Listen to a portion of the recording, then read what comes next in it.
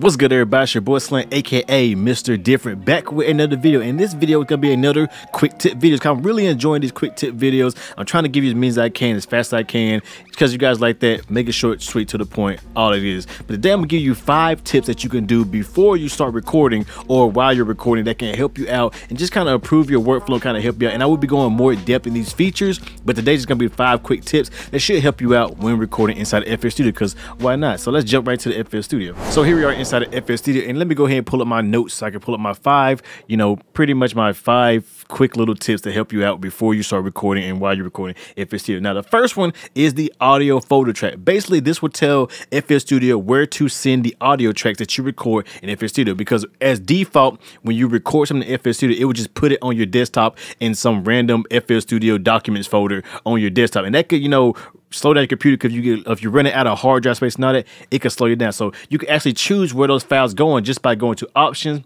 And then if you go to file settings, I think it's project settings, and right here it says data folder. So basically you can actually select where you want all those files to go. So anytime you record something, it will go inside FL Studio. And a quick tip, if you go ahead and save your project before you start recording, all you gotta do is hit the auto button, and whatever that FLP is, it will put that folder or put those effects right there inside there. So that's pretty dope right there. Just a quick way to kind of keep everything organized and to also free up some space when recording, because a couple trick down the road, I'm gonna teach you something that's gonna help you out really good as well. So on to the next tip. So tip number 2, which is the metronome volume, how you can set your metronome volume. Now, when I record, I love to turn my beat down. When you turn your beat down, that means you have to crank your volume. And if you're somebody like me who likes a countdown, or if you might be recording drums or guitar, something like that, and you want to play along to a metronome, that metronome can be super loud. And how do you control that volume? Pretty simple.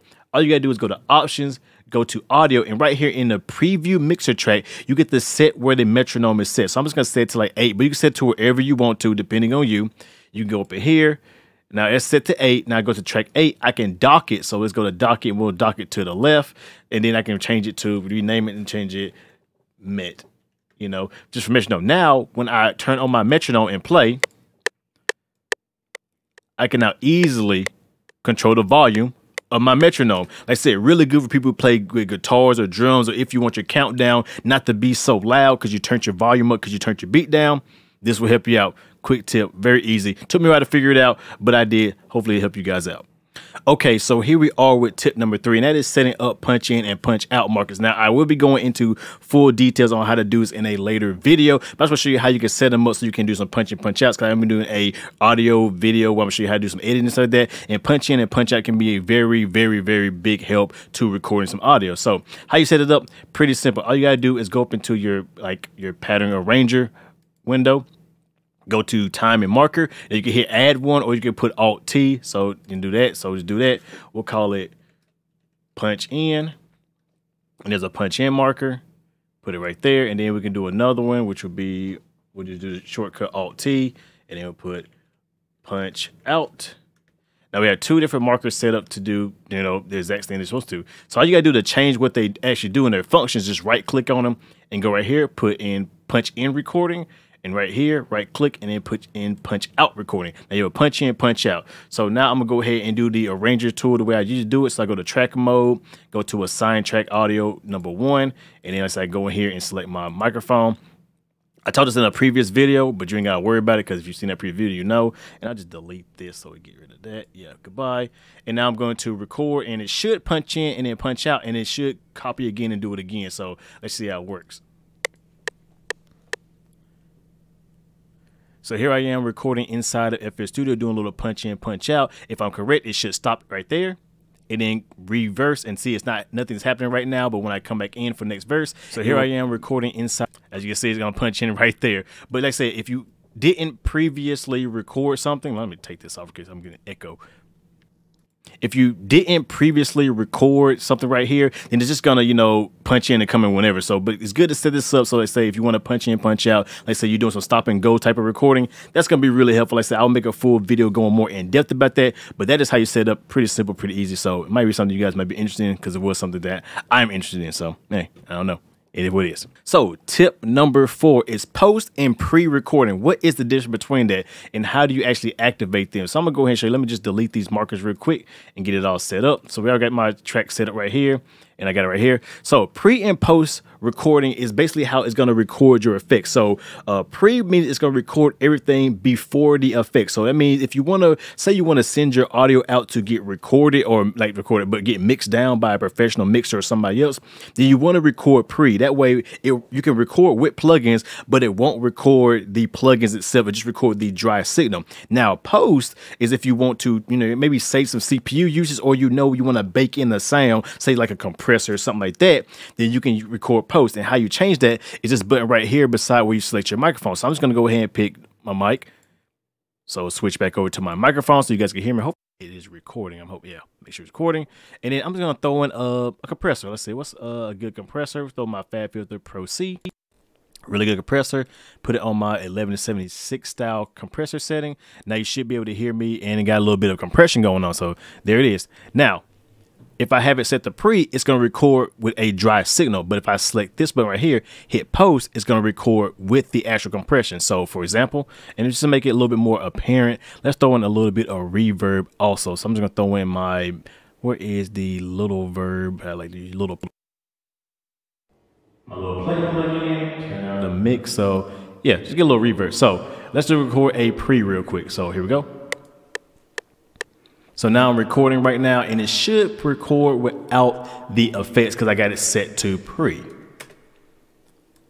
All right, let's play it back.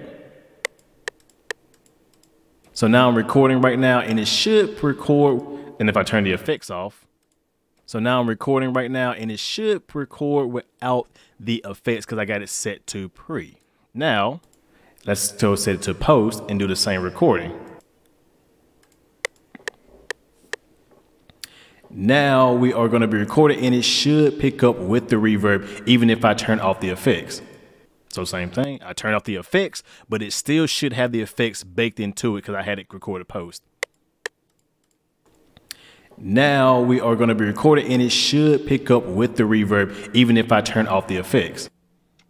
So yeah, there you go. Recording pre and post could be a really good help for you guys. Like I say, if you want to record stuff and bake it in there, you can. Maybe you want to save some CPU usage, that kind of thing, then record post. But if you're going to be sending out mixing or mixing it later, or maybe track it out the stems for like Pro Tools, something like that, then just record pre and keep the dry signal. But just a little quick tip because it could help you out in a pinch. And last but not least, tip number 5, and that is purging unused audio. This is a game changer tip for me because it helped me out. Like I say, I'm one of the people who like to record a lot of stuff, like to punch in, punch out, even my artists and all that. And sometimes when you're recording FL Studio, it will capture everything. Even if you delete it from here, it still keeps it over here in the files right here. So you can just click this and go to audio. See, it still keeps all this stuff right here. So, that's the last thing I recorded, but these are all the previous stuff recorded. It still keeps everything, and that can really, like just fill up your hard drive space real quick and slow your computer down. But you can actually like delete everything that's not being used in this pattern arrange window with one simple button. If you go up to tools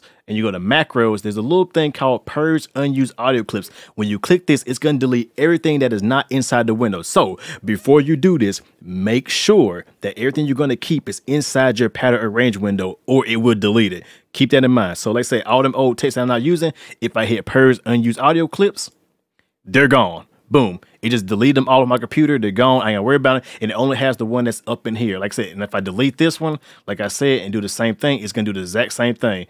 Boom. It's gonna delete it. So make sure that when you use that you have what you want to keep inside of the pattern window, and then do it. But like I said, it is a really good tip because it can save up hard drive space and just make your life a lot easier. That way you don't have to go through and find everything. It's also when you track stuff out, you'll have everything right there. So there you go. Hope this helped you guys out. Like I said, these are just some quick little tips that you can use before recording, after recording, during recording, that should help you out when you're recording audio inside of FL Studio. Like I said, FL Studio is not the best for audio recording, but with some of these little tips, it can make our lives a little bit easier and, make it pretty competitive. And, if it's something you want to use, it's something you want to use. So with that being said, y'all know who it is, your boy Slim, aka Mr. Different, not your favorite nappy-headed producer. Yes, I am your favorite nappy-headed producer, not motivated by the money, but the like, comments, and views. And with that being said, hope you guys enjoy. Like always, if you can, leave a thumb up on the video, leave a comment down below. If you got any tips you want to share with us, leave them down below. I like to see what they are as well. With that being said, I will catch you guys in the next video.